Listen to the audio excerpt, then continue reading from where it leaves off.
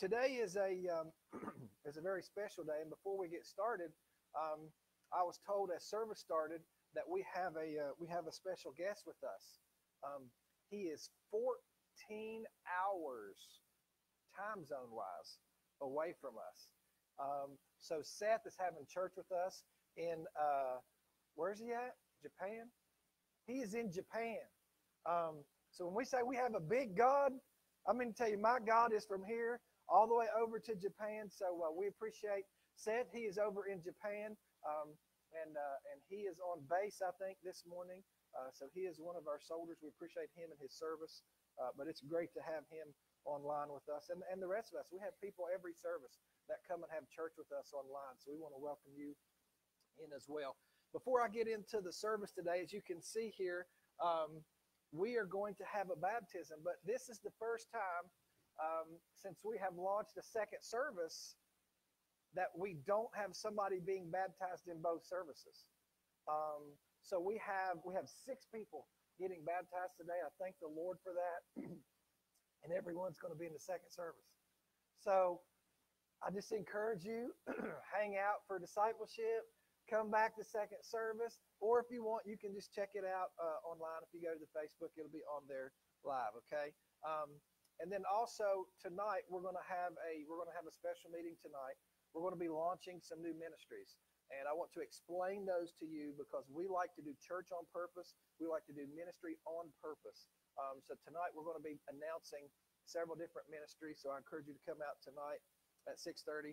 And then also for those of you, we've had so many of you asking us about love and respect. Love and respect is I'm going to call it a relationship series. It's not just about marriage. When I went through that the first time, God used it in my life. I mean, he used it to help my marriage grow, but he also used it to heal a relationship and to give me better tools in a relationship with another man. So what we're going to be doing is love and respect, but we need you to sign up for that just so we can buy some books and have them here for you. But love and respect is going to start on March the 3rd, and the sign-up sheet is on the welcome desk, okay? So I'm going to start today. For those of you that were here last week, I kind of had to tell them myself and share with you that it was really, really late in the week until God gave me a word, and I'm not used to that. God has spoiled me terribly. And so it was later in the week, and I hadn't sent Robin my sermon notes. And actually, I did. It was a blank sheet of paper. And I sent her on Thursday. And then, so I felt like that God had me do that for a reason. And I think he was helping me to experience some of the heaviness that a lot of you were feeling. And anyway, this week, it's been the opposite of that. So I was sitting there, and I was studying, and I was praying about, a sermonette. You know what I mean? Do y'all know what that is? That's not real if you know me. There's no such thing as a sermonette. Y'all aren't Christianettes, are you? Huh? You're full Christians, right? So I'm giving you a full sermon. But anyway, so I was praying about the sermon, and as I was, God led me to Luke chapter 24. That's where we're going to be today. But in the process of doing that, I was thinking about this, and I'm going to call this first one the 7-mile sermon. And as I was thinking about that, God laid on my mind another sermon. So we're going to be starting a series, and it's the sermon series. The sermon series. So there's going to be 4 sermons. The first will start today with the 7-mile sermon. And then we took the leadership team down to Elevation, just outside of Charlotte. And God gave me a sermon. So they went down there, and they were just having church and worshiping. And I was sitting there just taking all kind of notes. And God was giving me a sermon. That happens a lot. And so the second sermon will be the $100 sermon. That's part of my experience from down there. And then I was praying about that, and I thought, well, that's 2 about sermons. Do I know any others? And then I started thinking about Stephen, the deacon, and what a sermon he preached. He was not a preacher, but what a sermon he preached. So the third one will be the deacon sermon. And then I was on the phone with Pastor Shane. Those of you that know Pastor Shane, actually, Vision Church down in John Bend will be in revival this week. So they start revival tomorrow night at 7 o'clock. And evangelist David Cook. Y'all know David Cook? David Cook is going to be taking care of that down there. And as I was sitting there studying for this message, God laid another sermon on my mind, and it's about David Cook. And so that's going to be the 4th one. And that one's going to be no words needed. No words needed. So anyway, I want to go ahead and get into God's Word today. We're going to be in Luke chapter 24. There's a lot of Scripture. There's a lot of Scripture, but I don't apologize for that. God's Word is powerful. Amen? God's Word is powerful. So I want to share with you, and for this to make sense to you, I need to read this in its entirety so that we can go down, and then we're going to break that down. I'm going to be in Luke chapter 24. I'm going to start in verse 13. And just so you know, I'm going to be in the New Living Translation. You can follow along on the screen. You can pull it up. But if you want to use another version, you feel comfortable to do that. But I will be reading out of New Living Translation, and New Living will be on the screen. So we're going to read verses 13 through 33, or the first part of verse 33. The truth of God's Word says this. The same day, 2 of Jesus' followers were walking to the village of Emmaus, 7 miles from Jerusalem. As they walked along, they were talking about everything that had happened. As they talked and discussed these things, Jesus himself suddenly came and began walking with them. But God kept them from recognizing him. He asked them, "What are you discussing so intently as you walk along?" They stopped short, sadness written across their faces. Then one of them, Cleopas, replied, "You must be the only person in Jerusalem who hasn't heard about all the things that have happened there the last few days." "What things?" Jesus asked. "The things that happened to Jesus, the man from Nazareth," they said. "He was a prophet who did powerful miracles, and he was a mighty teacher in the eyes of God and all the people. But our leading priests and other religious leaders handed him over to be condemned to death, and they crucified him. We had hoped he was the Messiah who was come to rescue Israel. This all happened 3 days ago. Then some women from our group of his followers were at his tomb early this morning, and they came back with an amazing report. They said his body was missing, and they had seen angels who told them Jesus is alive. Some of our men ran out to see, and sure enough, his body was gone, just as the women had said. Then Jesus said to them, 'You foolish people, you find it so hard to believe all that the prophets wrote in the Scriptures? Wasn't it clearly predicted that the Messiah would have to suffer all these things before entering his glory?' Then Jesus took them through the writings of Moses and all the prophets, explaining from all the Scripture the things concerning himself. By this time, they were nearing Emmaus and the end of their journey. Jesus acted as if he were going on, but they begged him, 'Stay the night with us, since it is getting late.' So he went home with them, and they sat down to eat. He took the bread and blessed it. Then he broke it, and he gave it to them. Suddenly their eyes were opened, and they recognized him. And at that moment he disappeared. They said to each other, 'Didn't our hearts burn within us as he talked with us on the road and explained the Scriptures to us?' And within the hour, they were on their way back to Jerusalem." So what I want to do this morning is I want to preach to you about the 7-mile sermon. The 7-mile sermon. I feel kind of hemmed in here this morning. I don't know what we're going to have to. I got a little bit of a way right here to come down, but I feel all hemmed in. But I don't think that's going to hinder me from preaching God's word. Verse 13 says, "The same day, 2 of Jesus' followers." This is very important that you understand this. I need you to say followers. 2 of Jesus' followers. Say followers. 2 of Jesus' followers are taking this walk. They're walking from Jerusalem to Emmaus, which is 7 miles. It's important. We're going to come back to that fact that they're followers here in a minute. And verse 14 says that as they're walking along, they're talking about everything that has happened. They're talking about this trial. They're talking about the false accusations and those that just flat out lied at the trial. They're talking about how they beat him. And maybe they had seen beatings before, but this beating was beyond anything that they had ever seen. The Bible says he was beaten beyond human form. I'm talking about a beating that, for those of us that have seen the Passion of the Christ, and honestly, part of that, I really don't like that. And I thought, man, that is so vile, so violent, and it doesn't even compare to what he really went through. And so they're talking about the trial, those that lied on him, the beating, talking about the crucifixion, and then they're talking about the death, and now it's been 3 days. They're talking about all these things. What are they talking about? Their heartache, their disappointment, the negativity around their life. And what we see is in the middle of them having this conversation, Jesus Christ himself comes and walks along with them. Is that not what God does in our lives? When we're going through these things. And over the last several weeks, I've had the opportunity and the honor to talk to a lot of you, and you are struggling, and you've got bad reports, and you're dealing with this, and you're struggling with that. And I want you to know and understand that God's Word is alive, and He's the same yesterday, today, and forever. And if He did it then, He'll do it now. And here these people are, and they're devastated. They've got all this bad news after bad news after bad news, and now they're to the point of no hope. And Jesus Christ himself comes and walks with them in the middle of the hurt, in the middle of the heartbreak, in the middle of the disappointment and the sadness. But the truth is, the next verse says, and they didn't recognize him. I wonder if we do that. I wonder if we get to the point as we're going through life and there's these things that are negative and there's these things that we're facing, and there God is. He's walking with us the whole way. But we're too busy talking smack about, God, where are you? I don't see you. You know, as I was preparing this week, I remember, and it's kind of ironic that Brenna is with us this morning. She's been in class. Can you tell she looks smarter, even when you look at her? She's like official.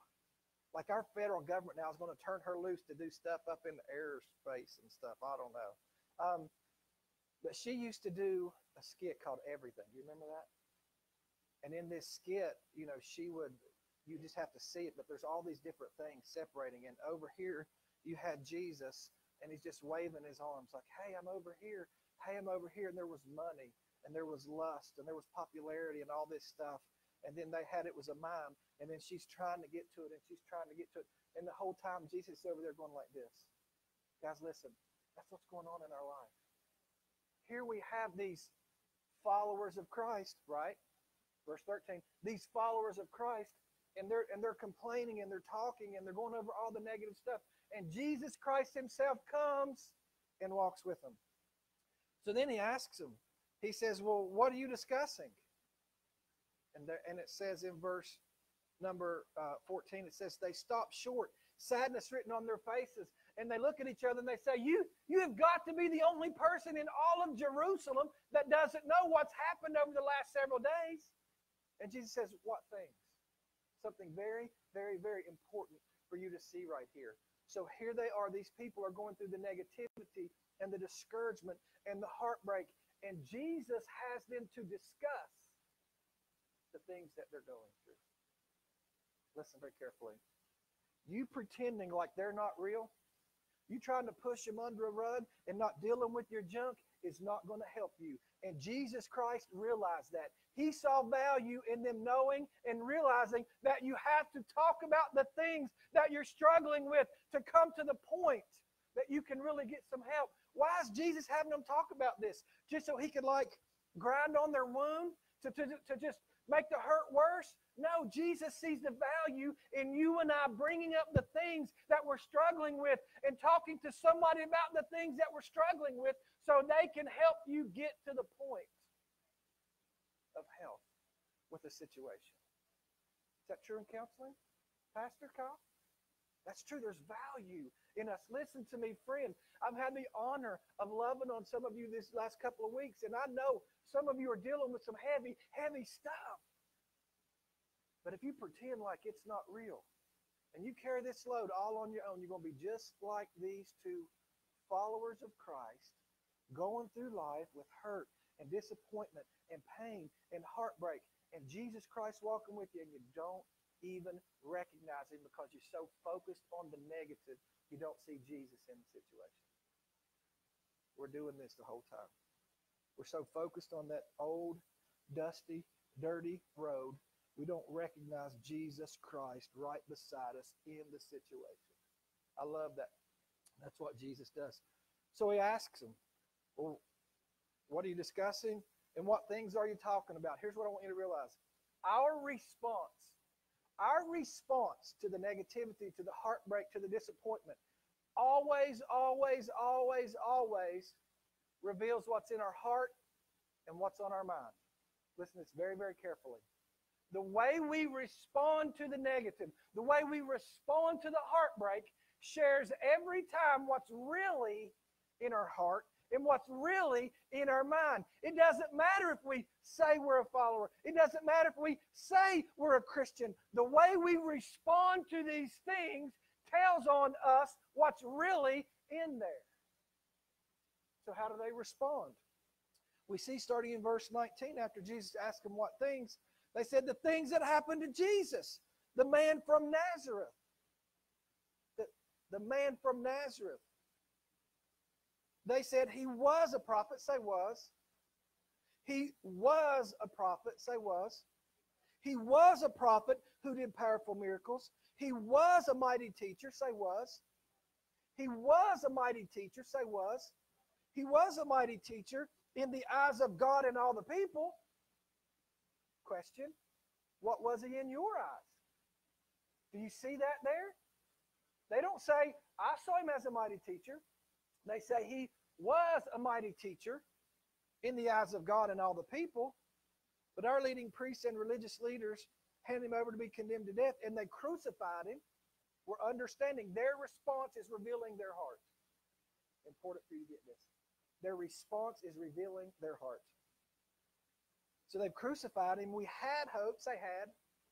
Had hoped, say had. We had hoped he was the Messiah who had come to rescue Israel. This one sentence tells us every single thing about their mindset. It tells us about their heart. They were hoping he was the Messiah. Now, when you and I, thousands of years later, talk about the Messiah, we read about the Messiah, we know who Jesus was. But during this time, they were looking for the Messiah as something different. They were looking for a king, and a powerful king, and a mighty king, and a king that could defeat all enemies, and a king that came to put Rome in their place. They looked for somebody to come with a sword, and here Jesus Christ, this guy that, yeah, he was doing powerful miracles, and yeah, he was teaching good stuff, but he was like the most meek, humble person ever. And as a matter of fact, for us, when we talk about leadership here at the church, we never, ever, ever, ever, ever, you with me? I'll keep going.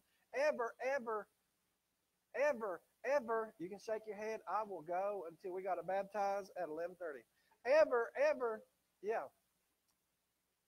Talk about leadership without using servant leadership. Jesus was the ultimate example of servant leadership. And here these guys made that statement. They said, we had hoped he was the Messiah. And as I look at their response tells on their heart. He was a prophet. He was a teacher. We had hoped. Everything was what? Past tense, past tense, past tense. So now I understand why it is that as they're going down the road and they're dealing with all this negativity, that they didn't even recognize Jesus Christ in the middle of their situation because they had no hope. Guys, listen to me. We live in a society where people have no hope. They get hammered at work. A lot of them feel as if they're getting hammered at home. They get hammered by relationships. They're getting hammered by finance. They're getting hammered even when they go to extracurricular stuff. And even when their kids are playing sports, it feels like they're getting hammered there because people are mad at them. And then you get parent stuff and you get coach stuff. And so they're getting hammered and hammered and hammered and hammered. People need hope. There's a reason that when people come here that we focus on loving them to health. There's a reason that when people come here that it is not our job to condemn and to judge them. Our job is to love them and to lead them to a cross and let Jesus Christ change and transform their lives. People need hope. Our heart tells on us. For those of you, I'll have to be honest, for those of us who are going through things, disappointing things, hard things, heartbreaking things. Can I just get real? Things that tick you off, make you mad, because we deal with jerks and idiots and morons. Okay, yeah. There's two of us on us. The rest of you are saying, can you say moron in a sermon? Yeah. Right? It's in the New Living. No, it's not in it. That's the message, yeah. That's the message version. Right there. Here's what I want you to see. Here's what I want you to see. We see how the people responded, yes? Their heart told on them. How does Jesus respond? How does Jesus respond when people are hurt? How does Jesus respond when they're in a point that all they see is the negative? How does Jesus respond when people don't even see him in the middle of the situation? How does Jesus Christ himself respond? Wouldn't that be beneficial for us today to figure out how Jesus responds to that? We see in verse 25, Jesus responds with all the prophets wrote in the scriptures. Friend, listen to me.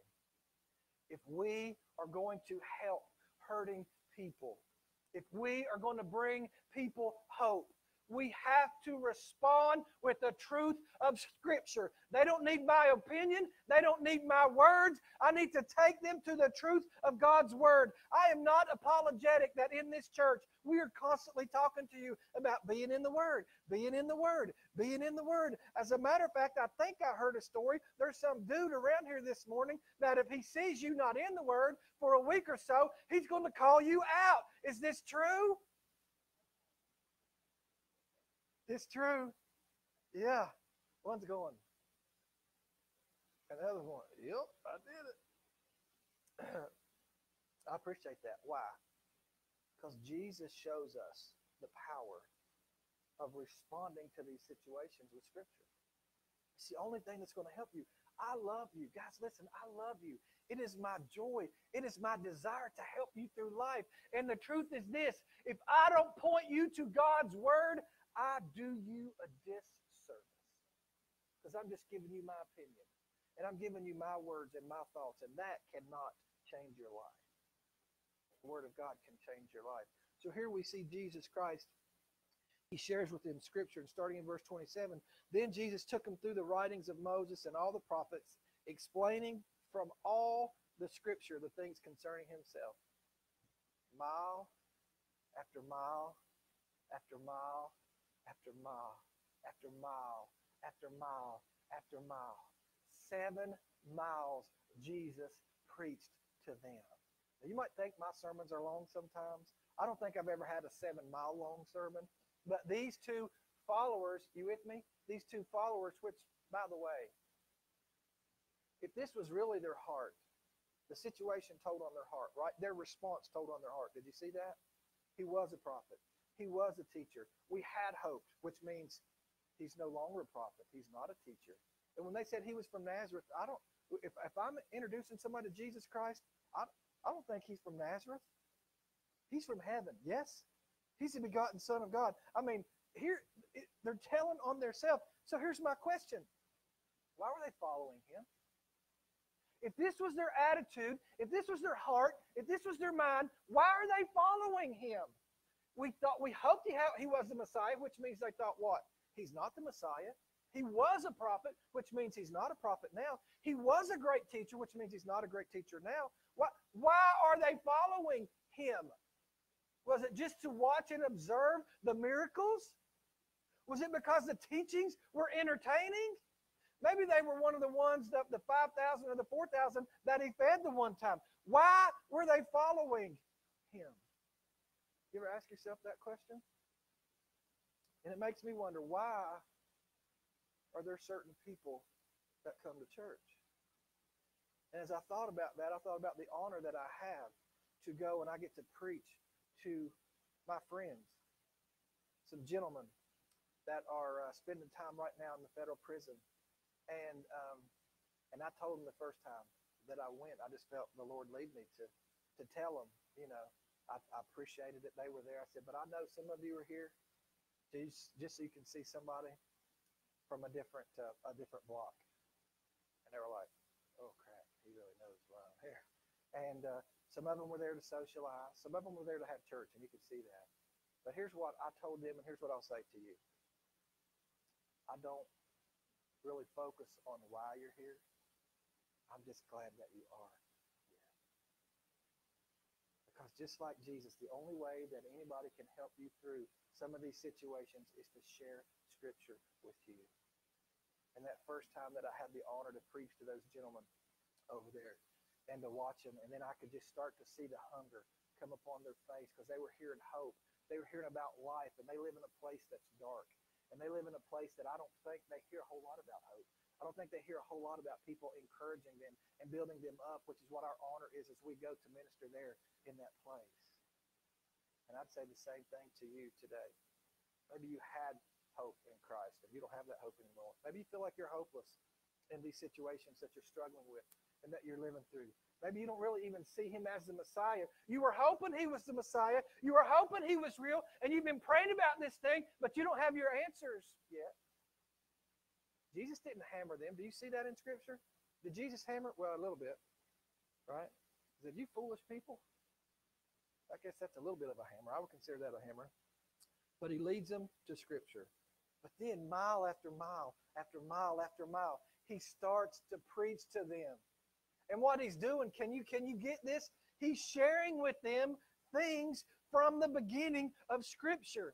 I would have loved to have heard that sermon when Jesus said, yeah, I can remember when we were making the world. And I did this, and when I did that, but my favorite part, guys, is when we made man. When we made man in our own image, that was what was exciting. And I remember when our people were crying in Egypt, and they were just beaten on, and they were beaten on, and they were beaten on, and it came to the point that we had had enough, and I was ready to just come. And so we brought these plagues. And so I brought these plagues, and I was taking care of them. And then I can remember when they got to the point that they came to the sea, and they thought there was no hope. Maybe just like you two, you feel like you have no hope. So did the Israelites when they got to the sea. And then I split the sea, and they walked through on dry ground. And then that thing that used to be in front of them that seemed like an impossibility that I made a way through, then when their enemy got in the middle, that very same thing was used to destroy them. I could just think of thing after thing after thing as he's preaching. Can you imagine? Listen to Jesus Christ share from the beginning, mile after mile after mile after mile after mile after mile after mile. The things that were spoken of him since the beginning, the Word of God says. But then here's what I want you to notice. I want you to notice that at the end of their journey, it says, verse 28, by this time they were nearing Emmaus, and the end of their journey, Jesus acted as if he were going on. I want you to listen to me very, very, very carefully. Jesus was a gentleman. He was not over the top pushy. He was not just shoving his way in. Jesus does this. Jesus wants to come, and he wants to ask you what's going on. What's your struggle? He wants to talk to you about those things. He wants to walk with you through those things. And Jesus is going to share his word with you, and then Jesus is going to give you the opportunity to either invite him in or to let him walk on. And that is what's going to happen this morning in this church. For those of you who are struggling, for those of you who are going through hard times and just disappointments and heartbreaks, God is coming and he's going to walk with you. And a lot of you don't even see him in the middle because we're doing this the whole time. God, where are you at? God, where are you at? And he's over in the corner the whole time going like this. Hey, I'm over here. Hey, I'm over here. And we don't even see him. But just like in this church, we're not going to hound you. I'm not going to beg you. I'm not going to drag you through it. We're going to try our very, very best to love you through it. But here's what I have found in ministry, and here's what I have found in leadership. If I've got to drag you into it, I've got to drag you through it the entire time. And I've done that in the past. And I'm telling you, it's not a healthy situation. If you don't come as a condition of your heart, if you don't serve from a condition of your heart, if you don't serve out of the relationship that you have with Christ, that's just me dragging you through it because I'm a salesperson. And I'm not doing that because Jesus Christ did not do that.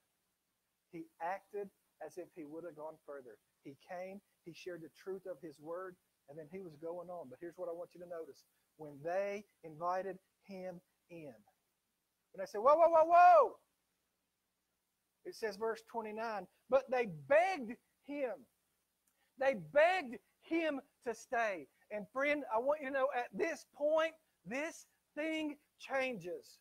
when they asked him to come in, when they begged him to stay, when they invited him into the heartbreak, when they invited him into the negativity, things started to change. And I want you to know that this morning, that when you invite him in, because here's the truth, we want to come to a place like this, and we want to sit back and pretend like everything's okay, because my neighbor over here, man, they don't struggle the way I struggle, and this person up there, they don't struggle the way I struggle, and I know the pastor up there, he don't struggle the way I struggle, and that is a lie straight from the pits of hell. There's a reason that I come and I tell on myself. I refer to it as owning my what? Junk. I'm glad you know that. I own my junk.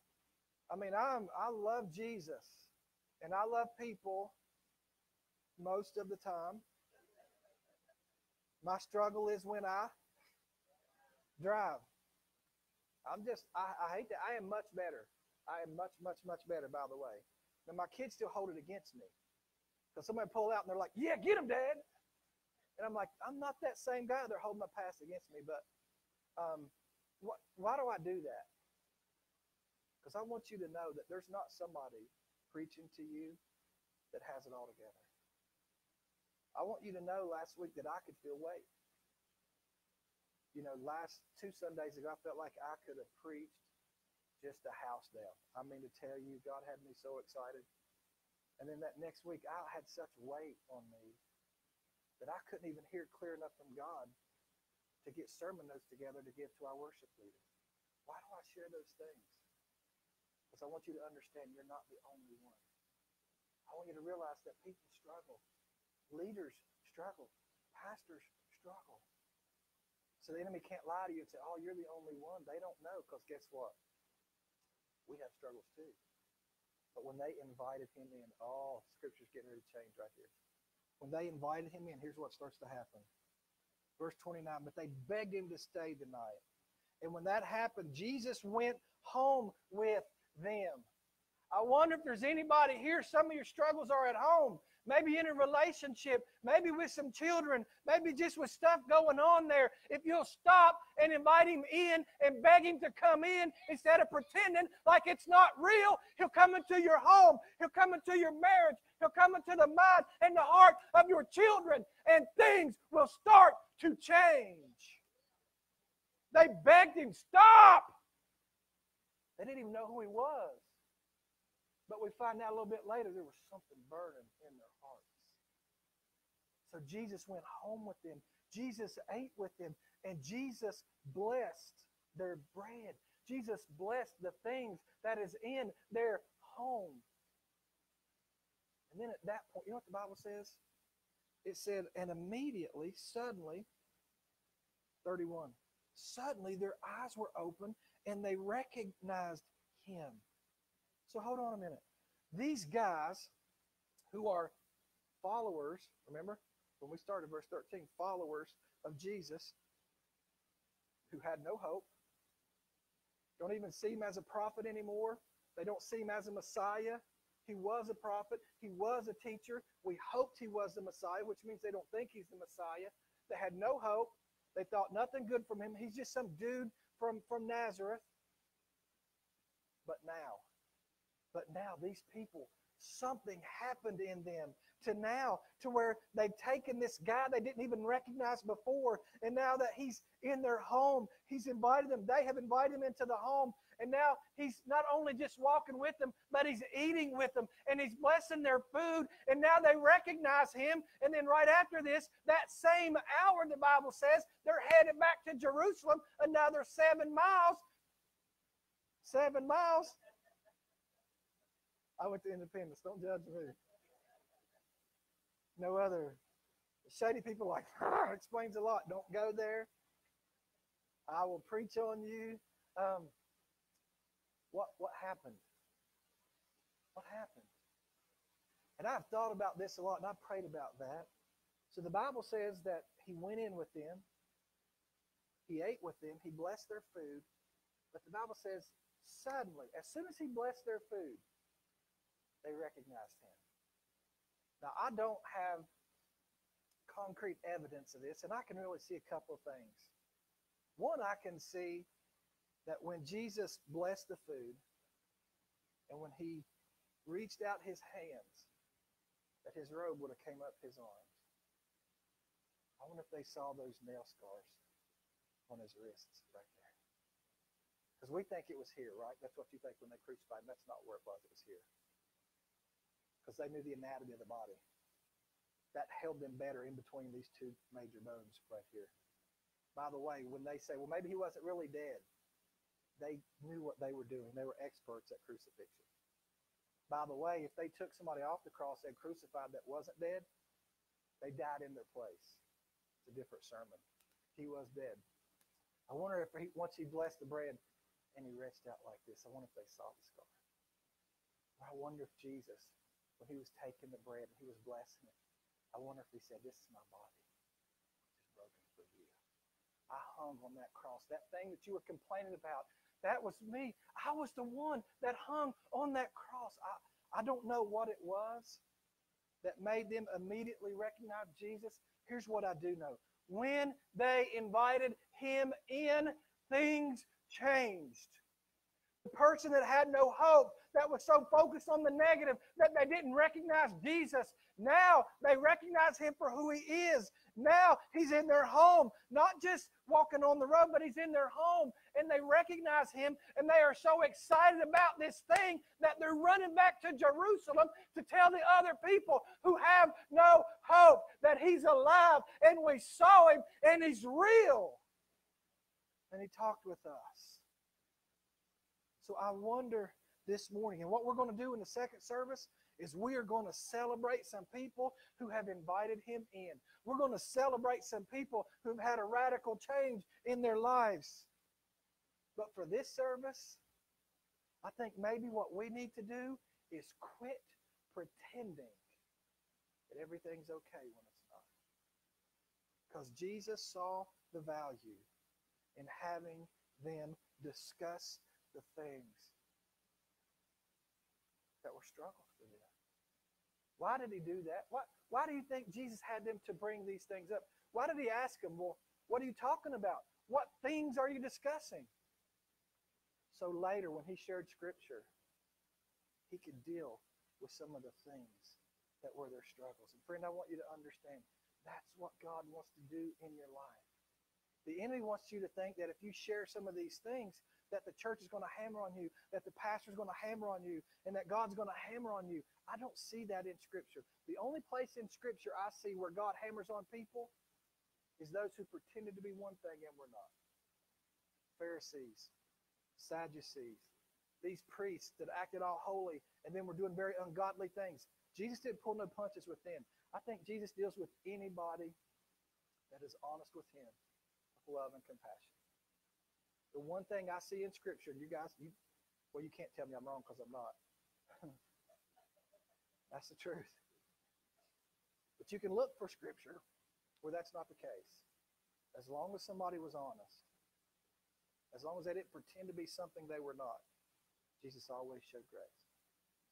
Even those caught in the act of sinful situations. So this morning, I wonder, as you're walking through your heartache, I wonder as you're walking through disappointment, I wonder as you're walking through discouragement, if you recognize Jesus in the middle of that. Or if we're so focused on those things that we don't see him. I'm going to ask you to stand. If God has spoke to you, you come and pray. I'm not going to beg you. I'm going to come. I'm going to share the Word of God. And I'm going to walk on just like Jesus did. You have the opportunity to either invite him in or to let him walk on out without really having an encounter with who Jesus is.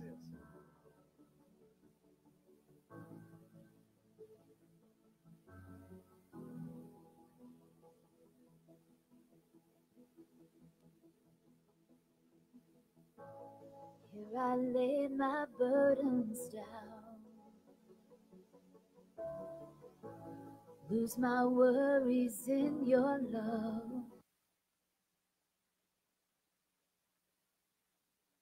Every care on you, I have carried them enough. We're not alone, here within his love.